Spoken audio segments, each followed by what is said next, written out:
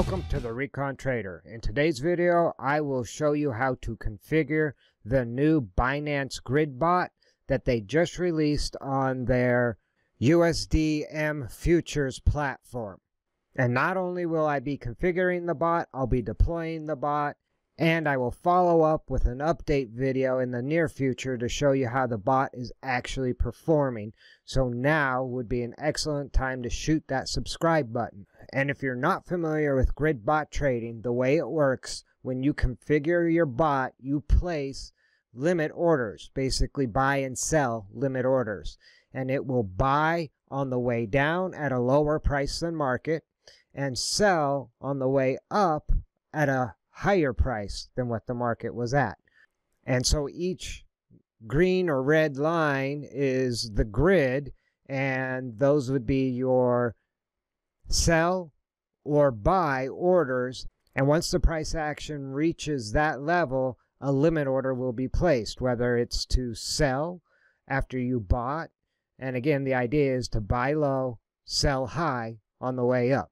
So let's get to the actual configuration of one of these bots. Now, Binance does offer some documentation on how to configure your grid bot, and I will leave a link to this documentation in the description down below, as I might not actually go over every little line item when we're setting up this bot. So let's jump over to the Binance exchange, and once you log in, where you actually need to go is to the derivatives tab up on the top toolbar and the USDM futures. You click on that, and that will take you to the trading panel for their USDM futures. And you can see I actually do already have a grid bot configured on BTC USDT, and so far the bot has completed one order for profit on a move up, and it recently just executed a short order on this current position. And something to note, when you do have a bot actually up and running, as you see this alert up here at the top, that any manual trading and any canceling of orders or closing of positions will terminate the grid strategy. So I can't actually trade now BTC USDT while this bot is running. So with that all being said, let's see if we can configure a new grid bot. And to find the configuration, you just come over here to the top of the right hand corner of your trading panel, and you'll see grid trading. And you click on grid trading, and that will take you to the dashboard for configuring a new bot. And in this case, you can see grid setup and active grid, which is the bot I currently have running, and then history will show you the history, which there is no history because I haven't actually terminated that bot at this time. It's still up, alive, and running. Now, when we jump back over to grid setup, the first thing you need to do is pick your pair you want to trade. Now, since I have BTC USDT already running, I'm going to actually trade another pair. And you'll see there is an extensive list of tokens that you can actually trade. But for this particular demonstration, I'm going to choose ETH USDT. And as far as margin goes, I have a choice to either isolate the margin strictly to this bot or share the margin across the two different bots. Now, the BTC grid bot I deployed, I chose isolated. And so for this bot, I will also choose isolated. And so my margin will only apply to this particular contract. And so I click confirm, and now that's been isolated. The next option is to adjust the leverage amount.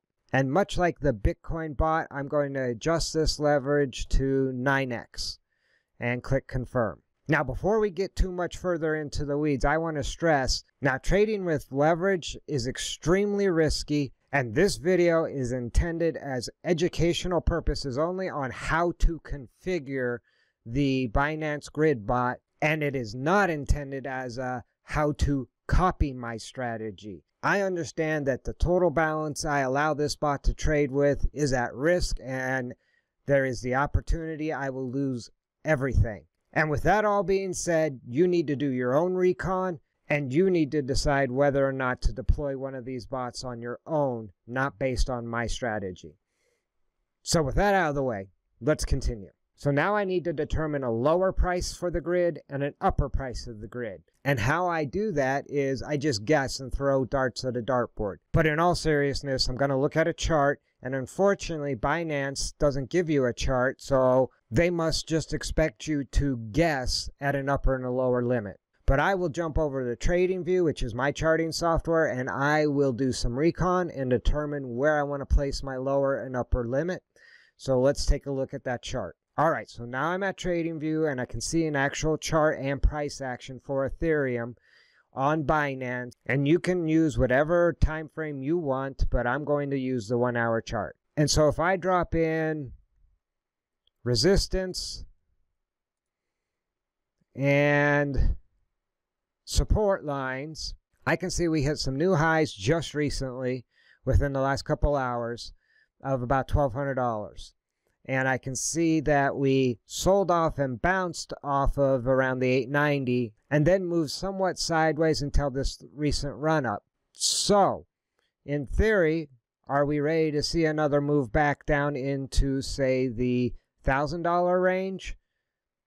And so I can move this line up perhaps to the $1,000 range and see support there and then trade within that range until the next move up. And now something to consider is with the Binance Grid bot, if the price action moves outside of your range, the bot stops. It does not continue to trade. It's done. Unlike Bitscap, the grid bots that I configure over there have a trailing option.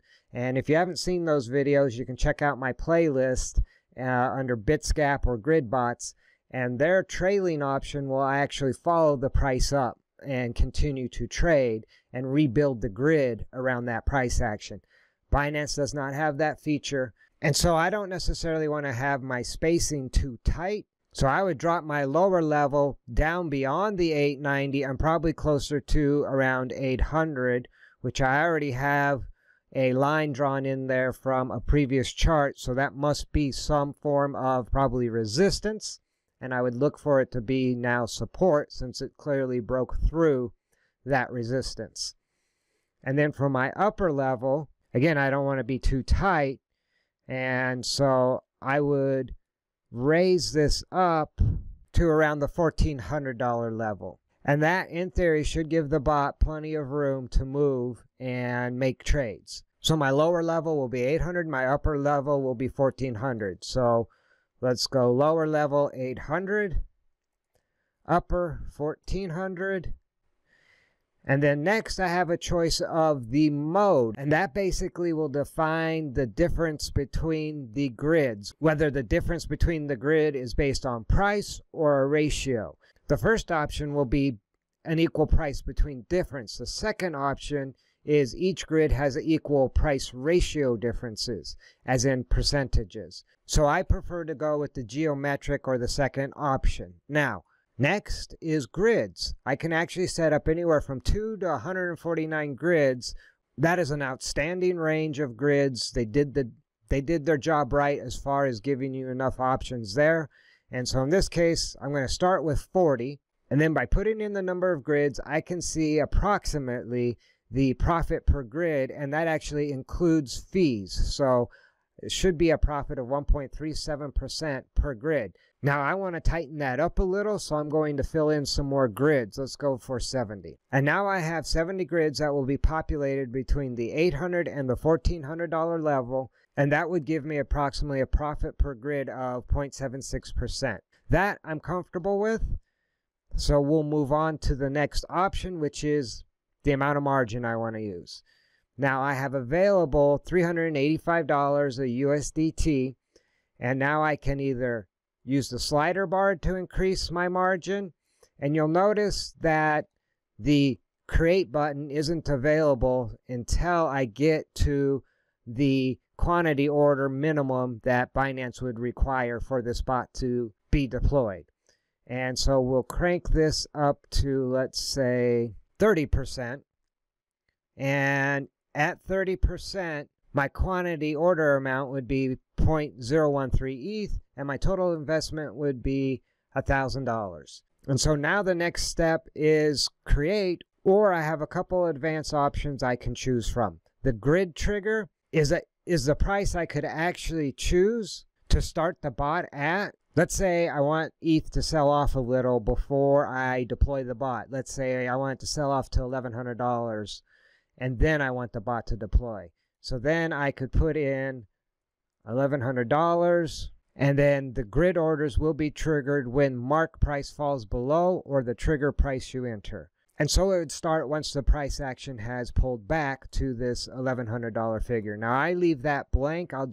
When I hit create, I deploy the bot. I want it to start right away. And then the stop trigger is basically my top price stop loss and my bottom price stop loss.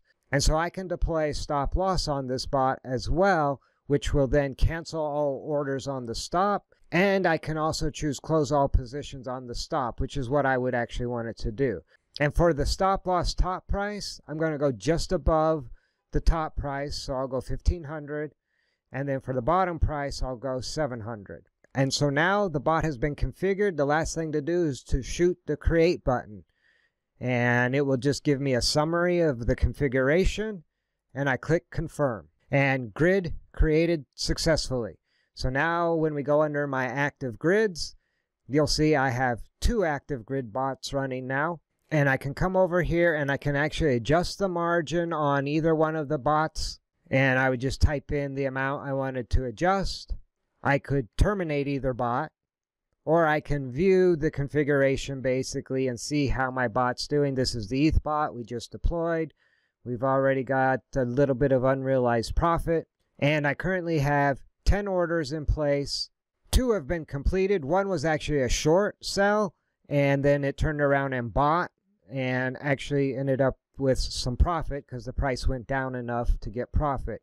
And this bot does both short and long positions. So again, you need to consider the risk, as this style of grid bot can be extremely high risk. Now, if we jump back over to the trading panel on Binance and looking at the chart for the BTC USD grid bot, each green line represents a buy grid.